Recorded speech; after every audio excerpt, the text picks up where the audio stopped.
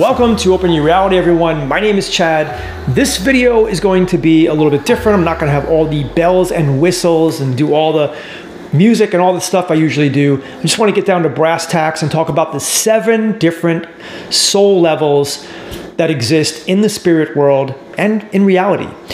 And this information comes from the work of Dr. Michael Newton, who was an amazing person. He was a hypnotherapist who regressed thousands of people over many decades back to the time before they were born. How could he do that? Because he regressed them to the spirit world or afterlife. Basically, I use the two terms interchangeably, and to their past lives. But what he noticed is that after putting so many people under hypnosis, that they started to talk about the same things in the spirit world. And Dr. Newton noticed this correlation, and he began to formulate a theory or thesis based on it and put together 2 wonderful books, Journey of Souls and Destiny of Souls, which I highly recommend you read. And so the information I'm about to tell you comes specifically from these books and a little bit from the Law of One.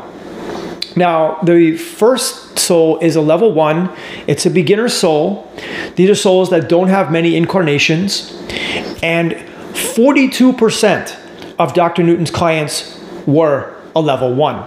And every soul has a particular color to its body or its aura in the spirit world. And level 1 souls have a white color. And is it any wonder? Because white symbolizes innocence, beauty, and naivete. And maybe that's why in the martial arts system, every belt begins with white. You always start off with that white belt. It's pure and innocent.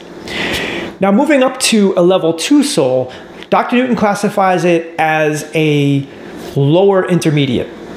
And these are people that move out of the beginner phase, they're into the lower intermediate, and they have a reddish yellow tinge to their aura in the spirit world. Now, 31% of all the clients Dr. Newton put under hypnosis were level 2.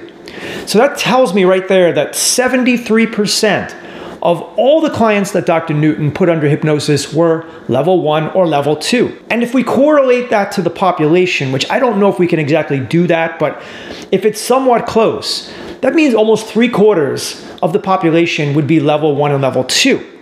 So we're dealing with mostly immature souls. And perhaps that explains why the world is the way it is. And I don't have to tell you how the world is. You know what's going on. Now, a level 3 has a yellow U in the spirit world. Dr. Newton classifies it as intermediate. And this is a soul that's even more rare. Only 17% of all the clients Dr. Newton hypnotized were actually a level 3. And now we're moving along to the level 4 soul. Level 4 souls only accounted for 9% of all the people that Dr. Newton put under hypnosis. They have a dark yellow with traces of blue color in their aura in the spirit world, and Dr. Newton classifies them as being upper intermediate. These are people that probably have had between 50 and 100 lifetimes. And now we get to level 5, which Dr. Newton classified as the advanced soul. This soul has the colors of light blue in its aura in the spirit world, and only 1% of all the people that Dr. Newton saw were level 5. It means 1 out of 100. So if we take that to correlate into society, very few people are going to be level 5. And level 5s are still interacting in society. These are people like social workers, volunteers, people who give selflessly of their time without expecting anything in return. And we probably all come across these people in our lifetimes, but it is rare, being that they're only 1% of the population. Once you get to level 5, you basically come to a certain point in your quality of consciousness or your evolution of consciousness, and you will no longer need to come back to learn lessons on the earth plane. At that point, you could incarnate into other more advanced worlds, or you could take a role in the spirit world to help lesser evolved souls. Souls that are advanced just don't go off to the beach. They don't go to vacation. They continue to help the whole system. And the reason for this is because really, like the Law of One says, we are all one. And so all the lower evolved souls need to be brought up by the more advanced souls. It makes sense. Now, as we get into level 6 and level 7 souls, these are souls we probably will never come across in our lifetime, or if we do, it is very, very rare. The level 6 soul is the super advanced soul classified by Dr. Newton. It has a dark bluish purple hue to its aura in the spirit world, and Dr. Newton's clients referred to it or them as the sages. These are people probably like Paramahansa Yogananda, who I've made videos about. If you want to watch a cool video, you can watch it here. People like Swami Nityananda, who was an amazing guru from the 20th century, also made a video on him. You can watch that one here as well. And even people like Buddha and the Count of Saint Germain and some of the other ascended masters. Now, when we get to level 7, Dr. Newton doesn't have any name to specify them. His clients called them the old ones. That's how they referred to them. These are beings that have a straight up purple hue in their aura in the spirit world. So if you see one, you know you're dealing with the highest level soul there is. And these souls, safe to say, they've stopped reincarnating a long time ago, and they probably take on a very serious role in the afterlife, kind of like the Council of Elders. They could be sitting on that panel.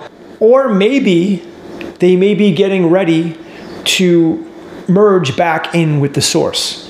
You know, in Law of One terms, they would be 7th moving into 8th density. But suffice to say, I don't think we would ever encounter a level 7 being on the planet unless it was somebody like a Babaji.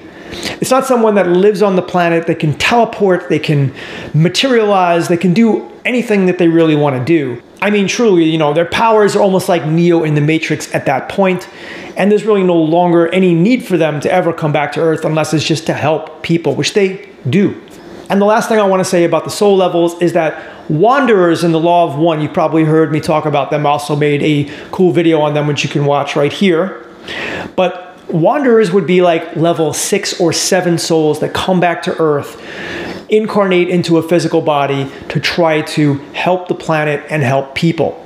The only danger in doing so, according to the Law of One, is that they could forget their mission and they could end up somehow picking up bad karma that they would eventually have to work off. Well, anyway, I hope that sheds light on the 7 different levels of souls. Maybe you've learned something today. I don't know what level of soul you're at. If I had to guess myself, I would say I'm a 2 or a 3. Anyway, I thank you so much for watching until the end of the video. I appreciate everyone subscribing, giving me a like, all the comments. It's been wonderful. Thank you for joining me until the end. I'll see you all in the next video. And of course, namaste.